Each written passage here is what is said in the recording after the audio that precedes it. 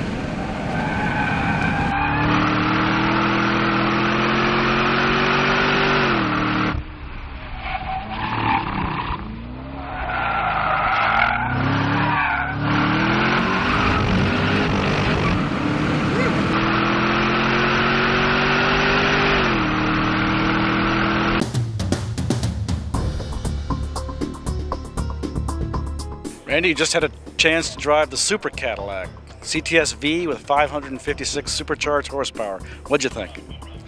That's a driver's car. I really enjoyed that, Art. It's the kind of car that you can drive with a little power oversteer, which is something I like. I notice you're doing that. Yeah, in fact, keep this quiet. I like it better than the Corvette.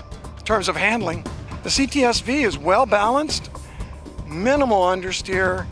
It's pretty easy to knock it loose with the throttle, but that's just because it's so powerful. So I had to slow my throttle foot down, feed that in, roll it in, and that worked really, really well. It has a lot of braking power. They did get warm and started getting smelly, but again, I think that's because they're new. I bet if I went back out again, it probably wouldn't do that. The pedal stayed up, it stopped really well. The car turns in really well, but in a predictable fashion. It's not a soft car, it's controlled. Not harsh, but controlled. I'm really very pleased with the Cadillac. Made a lot of good noises, good low rumbling, macho, manly, God bless America noises. To find out where the Cadillac CTS-V finished in our 2009 Best Drivers Car competition, make sure to visit MotorTrend.com on Wednesday, August 19th.